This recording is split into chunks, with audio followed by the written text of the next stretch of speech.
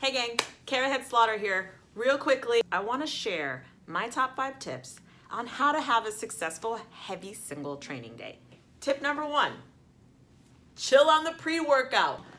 Heavy single days are exciting. They're what we want to do, right? That's where we get to let it all out. You already should be excited and heightened on that day.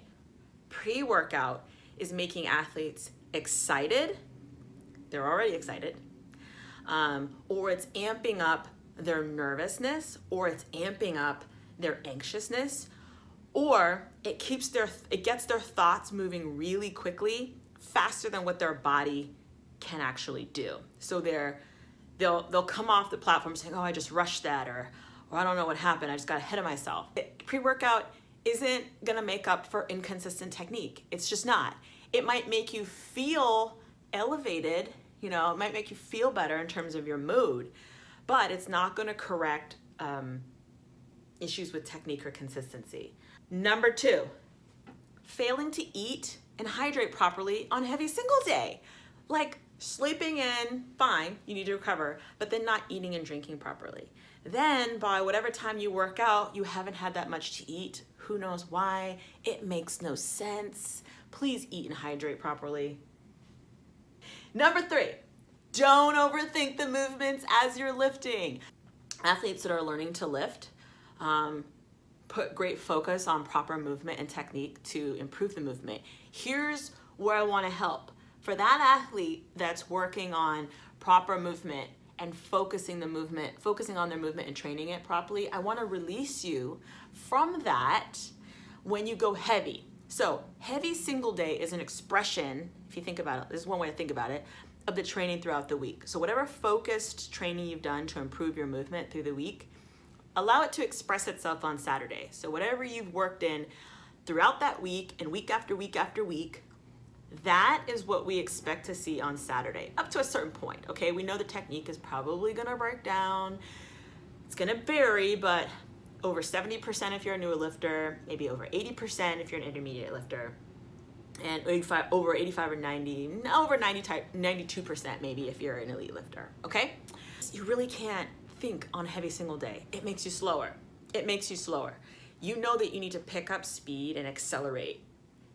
My coach used to say 2 speeds, right? So in a snatch, peak acceleration happens from the hip. We got to take off from the hip. If we're like, and from there I have to do this, and then from there I have to do this, you are slower. It's not going to work. Stop doing that. 4, missing several times. No more than 2 misses over 85%. Don't do it. Don't train yourself to miss over 85%. Because what it does is it gives you a false sense that you can get out to that number in a competition, right? But if you lack consistency and you made this amazing weight, but you missed like 5 times on the waves that got you there, you're not consistent. Okay, learn from your misses and make the adjustment. Here's my notes. Being dramatic for the sake of being dramatic isn't a fix. It's a response. You get to have it.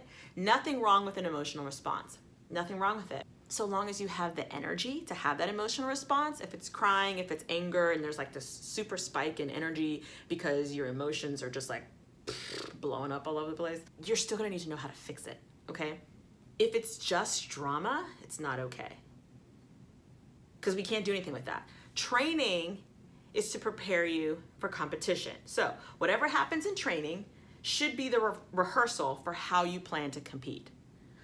Whatever happens in training should be the rehearsal for how you plan to compete. One more time. Whatever happens in training should be the rehearsal for how you plan to compete. So if you're having emotional breakdowns, laying all over the floor, okay, that could stand from time to time, provided you're the athlete that also, here's the catch, knows how to make the fix and has demonstrated success in making the fix. Then you kind of do whatever you want because you figured out how to express yourself and fix it. If you're the athlete that has a lot of drama, not followed by any type of adjustment to improve the technique, the drama and the way that you're training is not serving the purpose of making you a better competitor. So even if you see the elite athletes doing it, even if you see that, what they may have that you don't currently have is an ability to fix it and dominate.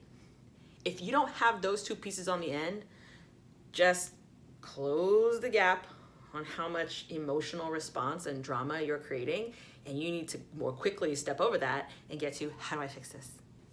Okay, that's all. See you next time.